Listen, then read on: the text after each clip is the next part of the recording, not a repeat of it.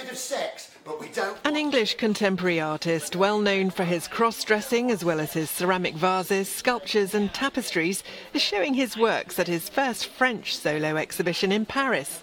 Grayson Perry publicises his work as his transvestite alter ego Claire. He's called the exhibition Vanity, Identity, Sexuality. The family man explores the perceptions of the male and female roles and draws upon his own life and childhood memories to create his art. The 58-year-old questions class, intellectual snobbery, which mock the British middle classes and the aristocracy.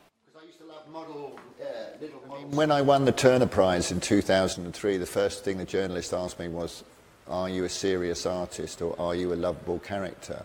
And it was interesting that they had a divide between those two things. Because I don't think I'm the first artist in the world to be funny or to dress up.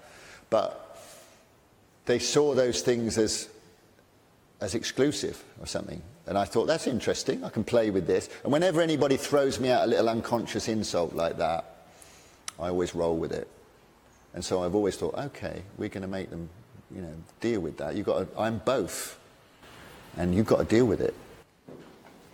Through his art, Perry challenges perceptions of traditional masculinity. He had a lack of male role models throughout his turbulent childhood and explores the idea of a more flexible masculinity.